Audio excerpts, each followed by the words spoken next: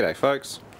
Well, tonight, in addition to painting some plastics on the motorcycle, I'm going to finally get around to rebuilding one of these motors. Well, I should say making one out of the two and putting new bearings in it. These are ex-cooling tower motors.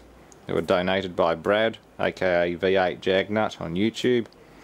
Check out his channel, V8 Jagnut. He was nice enough to donate these motors. They are made by TECO Electric in Taiwan. They are very good quality motors actually, despite being Taiwanese.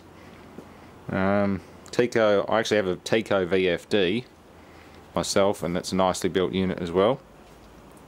So these are ex-cooling tower motors. This one still has a bit of a fan hub attached to it. It's busted off around the centre, and they both sound like they have rocks in them, because that's why they were replaced. They were replaced because the fans in the cooling towers were making horrible noise, and these motors aren't really worth rebuilding from a company's point of view. An individual like myself who has hobby time to do it, fine. I can pull it down, put new bearings in it. This one needs a new fan and shroud, which this is going to be the donor of. One of these motors isn't coming out of here alive. I'm guessing it's this one, because it's had water through the windings. The whole terminal box and state has been flooded with rainwater. Whereas this one's spotless, and it's also a 2 horsepower. This is a 1 horsepower, this is a 2 horsepower. The stator and rotor are a little bit longer on the 2 horsepower, but they seem to be the same diameter. So I'm hoping the shroud and fan fit the same. I know the output shaft is the same diameter and the key slot's the same size. It's just a slightly longer one, because in induction motors, the longer the rotor and stator is, the more torque it has. So you get more horsepower out of it with a longer stator and rotor. I'm guessing 3 horsepower could even have the same physical diameter, but just be a little bit longer again, and you get 3 horses out of it. But this one is nice and clean, hasn't had moisture in it.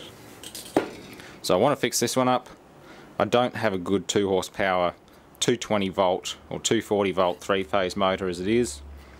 The only other ones I have are dedicated 415 volt. You can't change the actual winding from star to delta or vice versa.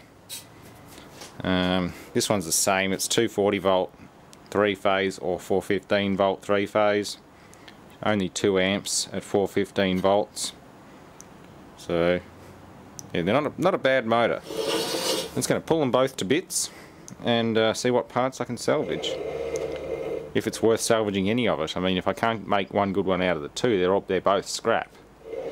But either way, it's worth a try.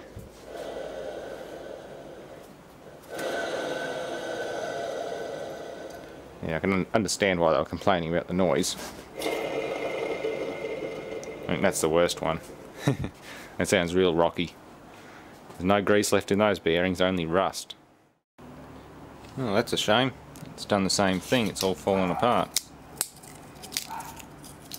It's made out of glass-filled nylon, so naturally it breaks down after a while.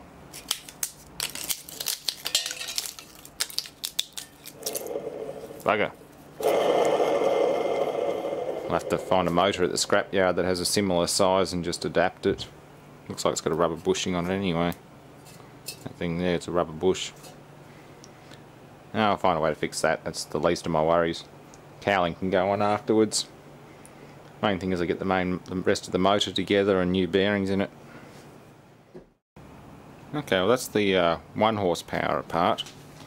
Only part I'm salvaging is this end housing, because the one on the 2 horsepower is badly rust damaged. This one's a bit better. I'm going to clean it up, repaint it. Or repaint the whole thing anyway. The stator on this one doesn't look too bad, it's just had a lot of water in it. Might clean it up and do the Coke can test with the VFD. Yeah, I'm sure a lot of people have seen that video on YouTube. A couple of guys running a motor stator with a VFD, and they just hold a Coke can on a wire inside it and the can starts spinning. Except I might try a couple of ball bearings or something. So I won't throw this one in the bin just yet. At least let the smoke out of it anyway. And again, the rotor's pretty rusty. That bearing's not bad, the other one, it's the front one that's the worst. Oh, sorry, that's the back actually, that's where the fan goes. So that's all trashed. Now, this cowling fits perfectly on this one. It's the same frame, it's just a long version of it. The frame's D90L and that one's D90S. So it's obviously S for short, L for long, or something like that. And that's the better front end housing. That one's pretty damn rusted. Just got to get this thing off next. There we go. Angle grinder and a big bloody hammer and screwdriver. That's all you need to get something like that off. That's how far I cut down into it, just till I touch the key.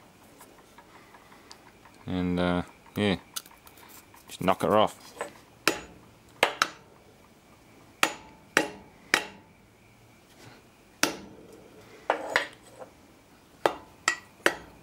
Get off. Sort of 3/4 on there, something. There we go. What's left of the water seal, or moisture proofing seal. Yeah, not too bad. That'll clean up. Replace this end housing and good to go. Well, new bearings of course.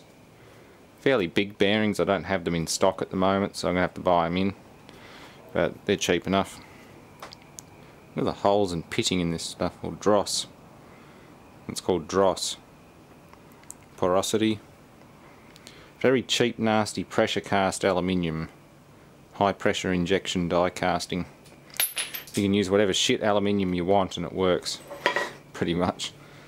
That's how they get rid of all the crappy grade aluminium. You can't cast that stuff with gravity die casting. It doesn't run, it goes porous. Ugh, horrible. I spent 4 years in a foundry and you learn all about what casts and what doesn't. At least as far as gravity's concerned. I've never done pressure die casting. All I've done is sand and gravity die casting. It's all good fun though. Okay, well the bearings are a standard 6205Z. I've got a new old stock one in stock at the moment, but unfortunately I don't have a second one, so I can't finish it tonight. I'm going to have to get one during the week, but either way I'll give this a clean up on the lathe. I'll polish this up, get the rust and crap off it.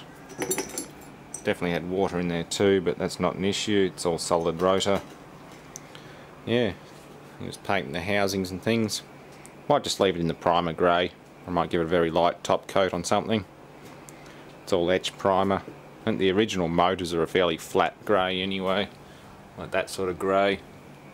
I'll see what cans of surplus I've got in the paint cupboard. But either way, I've got one bearing, just need another one, otherwise I'd have it finished tonight. Oh, might as well stick this thing in the lathe and polish the bearing surfaces. Okay, nearly done. Just got to get a new bearing for this end, probably tomorrow if I can. And then we'll chuck it together and do a test run. That will be a separate video. For now I'm just going to put this one up as it is. Not a lot else going on tonight, so I might as well clean up and just keep painting things. I'll try and get this bike finished. I should have some fun with that one day. It'll be a lot of fun. There's also a whole pile of stuff to burn out and blow up and try and fill my destruction quota for the month. There's heaps of bits and things in there which probably shouldn't be microwaved or subjected to very high voltages or amperage, but find ways of doing that. So that's the end of this one for now, and thanks for watching.